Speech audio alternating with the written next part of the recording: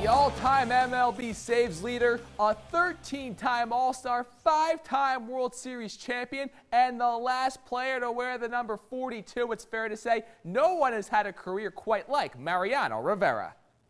From Puerto Caimito, a small fishing village, to Cooperstown, no one would believe that.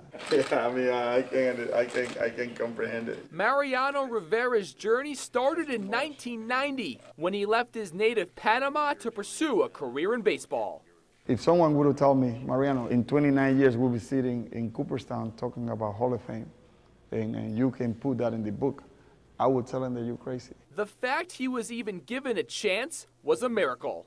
When I signed baseball, I was 20 years old, throwing 87 miles per hour, which was my highest. If the same thing happened today, this guy would tell him, hey kid, well, go back home and continue working. But Rivera was part of a different generation and ended up as the first unanimous inductee.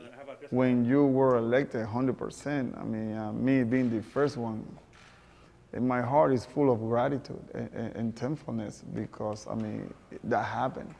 Making it more special for Rivera is the fact he accomplished everything he did with one team, the New York Yankees. Every day that I have the opportunity to put the pinstripe on, it was a privilege and honor to do that. He'll go down as the greatest closer ever, but that didn't come close to his original goal. I wanted to start, but I wasn't attached to it.